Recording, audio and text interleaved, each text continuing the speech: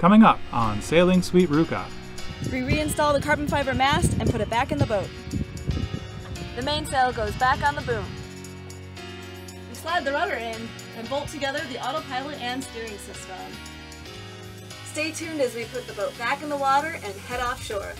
Don't miss the end, where we're going to give you updates on how all of these boat improvements have held up over 4,000 miles on our way to the West Indies.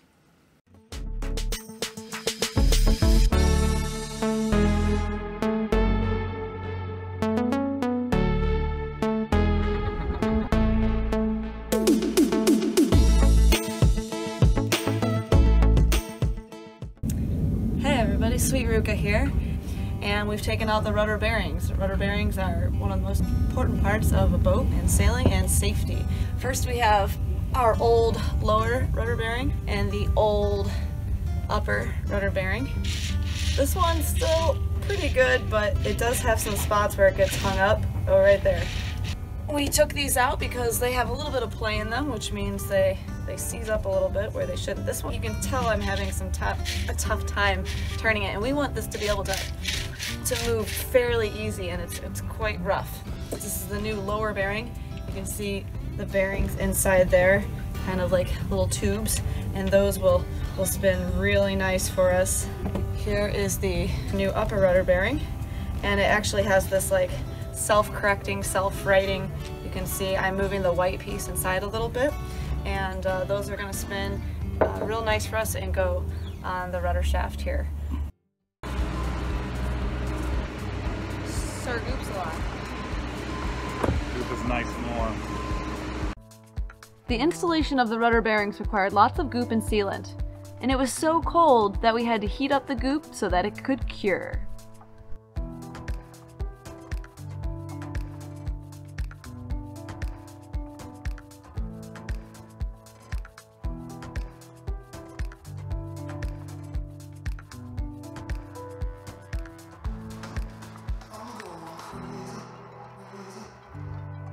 Mike Beasley, head of Beasley Marine, whom has circumnavigated the globe on the record-breaking catamaran PlayStation, helped us tremendously when it came to installing the rudder bearings inside the boat, giving us tips and even doing some gooping himself along the way.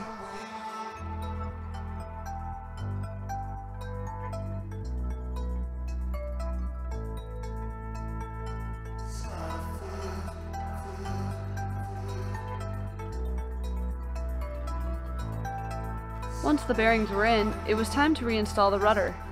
The boat was to be raised up and realigned, however, we had to be careful as the wind generator came close to the crane. Gentle.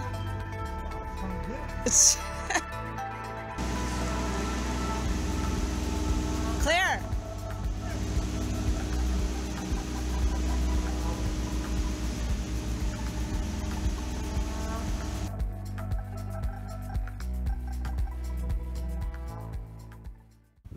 What's that ring that you're greasing up, Chris?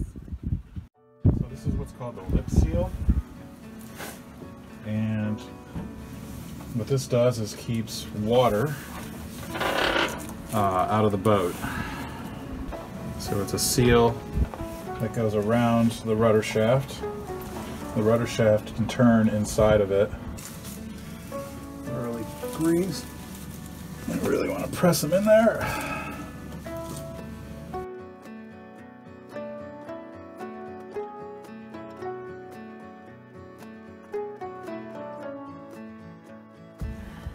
So what I'm trying to do here is, like, I want this to seal, but I also don't want this going on I don't want it squeezing out.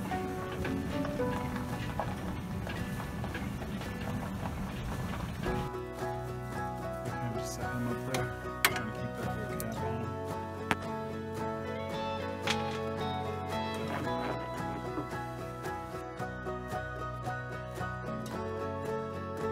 It was time to reassemble the steering shaft and rudder quadrant. All of these pieces are like a puzzle, and when connected together, they allow the steering wheel to turn the rudder.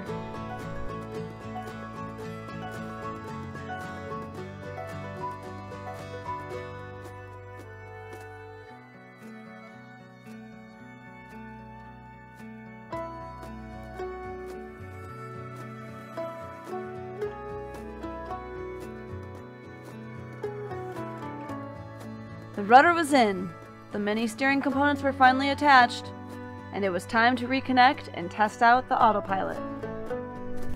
Okay, go ahead, turn the autopilot on and see if it works. Put it on. All right, press auto.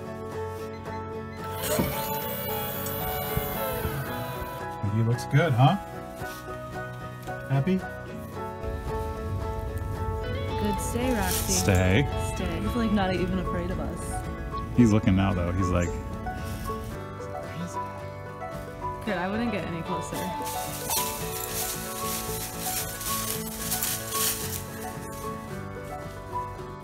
Roxy, what is that?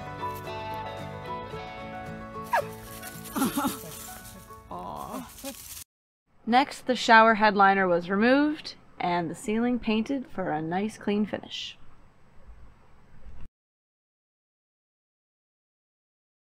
Cutting the carbon fiber rig is a tricky job, so we entrusted the experienced team at Beasley Marine to handle this important composite work. Mike and Tyler from Beasley, along with Jabins and Curtis, teamed up to get the mast back in the boat quickly as the clock was ticking to our launch deadline.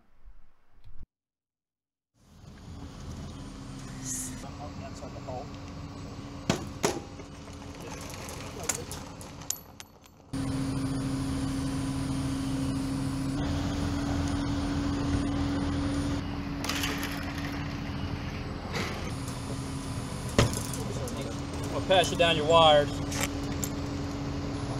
You lined up pretty good down there? Keep tension on the wiring one. You lined up pretty good? I'm on the wire. Do you want the top to port? Yep, how's that? Like it? Coming down. What do you need? You want the butt forward? Tell me when you're happy. Right there? Yeah, coming down. You say when? Oh.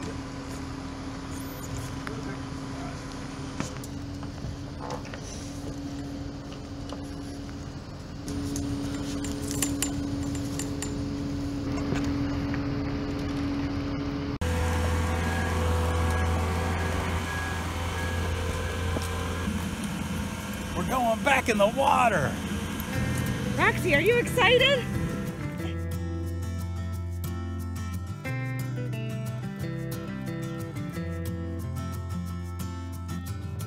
I've been through changes.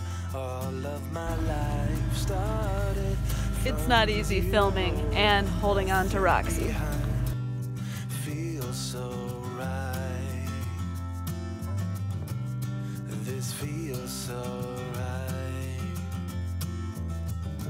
This world gets easier with reason and rhyme, and it feels so right. Yeah, I've been through changes. There she goes.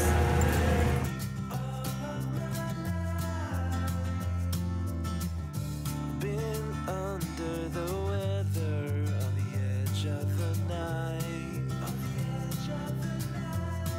And then there was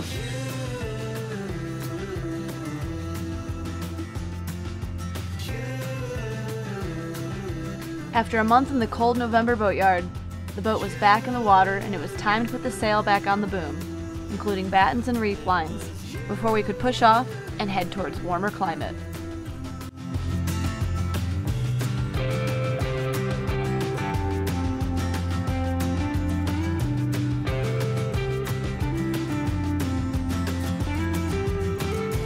I've been through changes all of my life.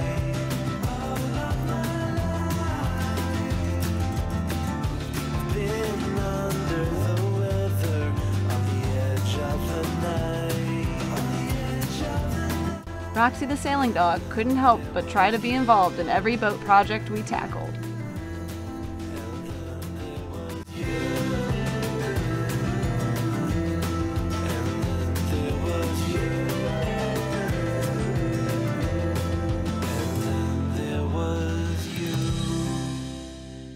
thanks for watching the video so far. Now it's time to talk a little bit more in depth about the modifications that we made and our experience with them over the last 4,000 miles and 1 year of sailing. So first up on the list, I want to hear Curtis's thoughts about our carbon fiber mast and the additional inner forestay that we added. What do you have to say, Curtis? I love the carbon fiber rig. It's been perfectly strong and has been excellent for us in cruising. I also think that its lighter weight is a little bit better at anchor, where it helps keep the center of gravity lower so that we're not rolling as much. The inner forestay we haven't really used as much as we've wanted to. It works very, very well, and I think it's an important safety factor when going offshore. Now it's time to ask Kate what she thinks about the updates that we did to our rudder bearings and all the work we did to our steering system. Well, we got a little concerned as we were approaching Annapolis that we felt like we could just feel a little bit of shake or play in the wheel, and so replacing the rudder bearings was something that we had the opportunity to do when we pulled the boat out, and we just feel like it's so much more sturdier and it's just safer, and we're not worried about the rudder while we're offshore in strong seas and strong winds. So just gives us that peace of mind that the rudder is just solidly in there, and our steering system, we checked it all out and cleaned it up, and we're good to go now. On to the next thing, our shower.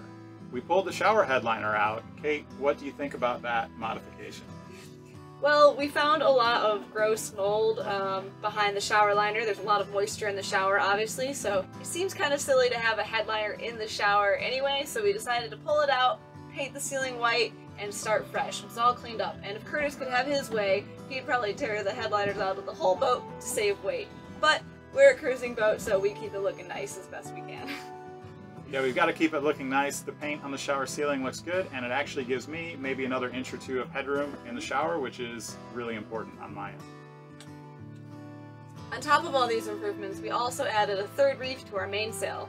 Tell us about that, Curtis.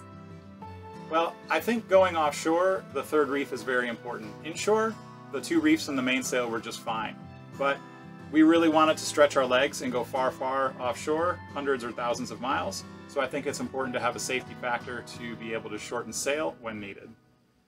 Last but not least, some major improvements we made to the boat include our batteries and electric system.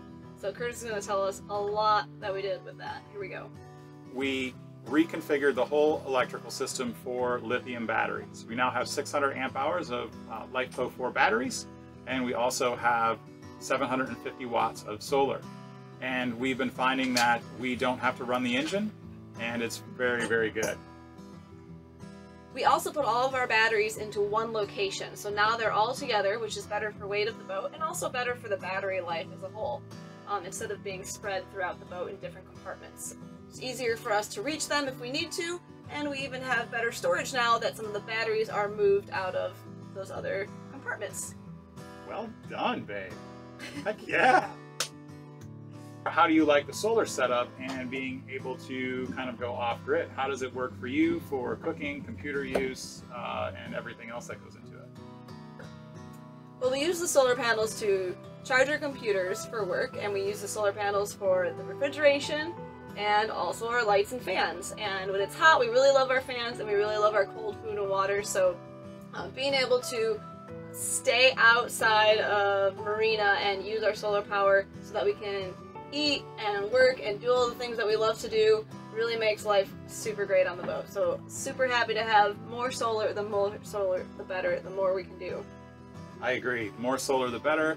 And for me, it means less engine hours, which means less oil changes and less engine maintenance, which makes Curtis a very happy camper.